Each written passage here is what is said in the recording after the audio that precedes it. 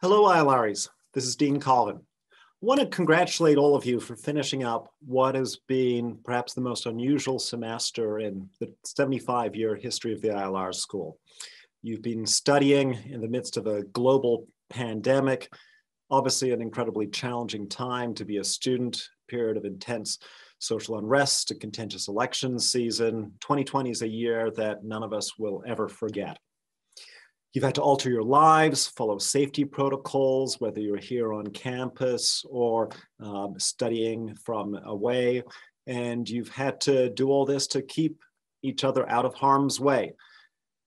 But you've done so incredibly successfully, keeping the spread of the virus low in our community throughout this period of in-person instruction. It was something I think many doubted that Cornell could manage, and particularly people doubted whether Cornell students could manage to follow the guidelines, keep our community safe, and you've done an amazing job. And I think you deserve enormous kudos for all your efforts this term. I think you've also been really impressive in how much care you've shown for each other. When I've seen students here on campus or over the Zoom, I've been incredibly impressed with the care that you show for each other. This is a time of great mental stress for many of us. The mental health of your classmates is something that I know is a priority for so many of our students, as it is for us and the faculty and staff who are here to support you. And I really want to thank you for all the efforts that you've made to focus on the well-being of our community.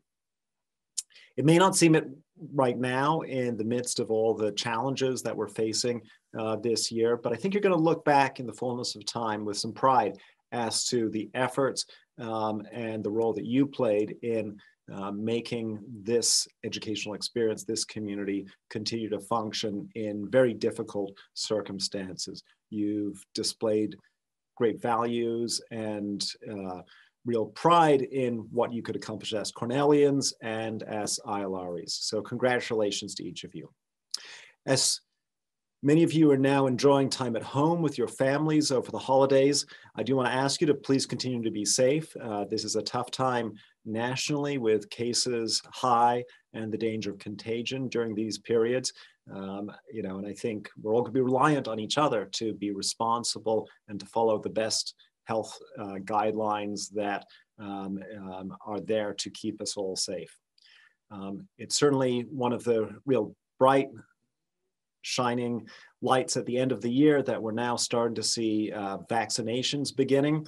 It's a great testament to science that vaccines have been developed so quickly and are now out there protecting people, particularly the most vulnerable in our society and the healthcare workers who have been so important in responding to this pandemic. But we've got to recognize it's going to take some months before the population as a whole can be vaccinated. There are some who have to be vaccinated first because they're at greater risk. Eventually, we're all going to have the opportunity to get vaccinated, and we're going to be able to gradually return to more normal life. However, that's important to recognize that this is not the time to be complacent, given that we can see the ending of this pandemic on the horizon. We want to stay safe up through that period of time. That's going to mean for the spring semester that we also have to take the precautions again that we did in the fall because we won't have the whole population vaccinated. So we're going to have another semester of hard work to make sure that we can keep our community going, our education going during these difficult times. But it's good to know that there is hope and help on the way, and we see a path out of these difficult situations we're in. I want to finish up by mentioning that we have a group of students who graduated this semester. I've communicated with each of them directly, welcoming them as a member of our ILR alumni community. So congratulations to all of them.